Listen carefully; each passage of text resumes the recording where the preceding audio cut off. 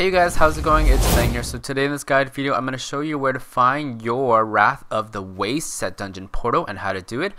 So we're going to be in Act 5 and we're going to teleport to the Pandemonium Fortress level 1. And once we get there, we're going to head all the way backwards into the entrance, and that's how we find it. So it's going to be a little bit of a little trip, okay?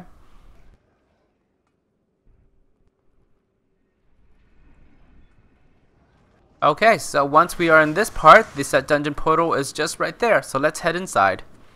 Alright, so once we are inside, we have a few objectives right there. Kill an X amount of mob, and then rend 10 different enemies at the same time 3 times, and then do not take any physical damage within this dungeon itself. So the main objective is extremely easy. All you have to do is use ground stomp with the rune that pulls everything together, and then you just use rend, and that's how you finish that objective really fast and really easily.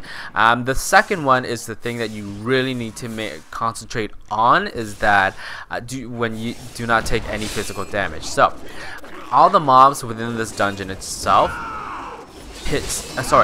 their attack speed is extremely slow, so it's very hard for you to get hit by them, but you can get hit by them.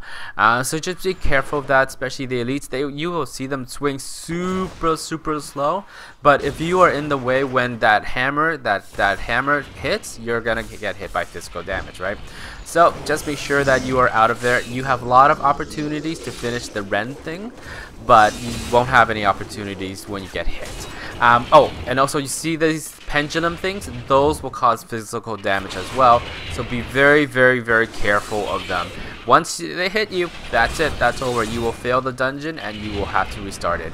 That's it. Just be very careful with the pendulums and everything swinging in your face. And then once you finish the first rend objective, just go all out and just, use all your damaging buff.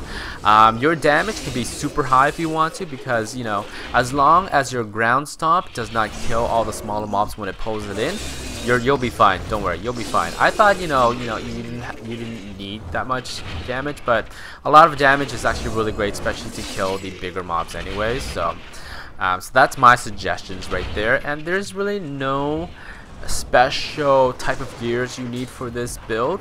It's pretty much the basic of all basic builds, I guess. Just pull everything in. There you go, rend, and you're done. That's it. Anyway, so that is pretty much it for the guide video. Just be very careful of the physical damage that you may get hit. Other than that, it should take you a few tries just to get used to whirlwind and winning, and that's, you see, I finished everything. I'm just whirlwinding and winning. That's it. You can even let your dust devil, your little tornadoes, kill everything else if you really want to as well, because they do pretty much kill everything. This stupid motherfucker of an elite. Seriously. Oh god, come on, kill, just die. Anyways, that is it for the guide video. Thank you so much for watching. Good luck with everything and enjoy the rest of the gameplay. If this video helps you out and if you like it, a thumbs up would definitely be appreciated, because it really does help me out. And don't forget to comment, and if you have questions or comments, leave them down below, and don't forget to press subscribe. And I'll see you guys later. Bye.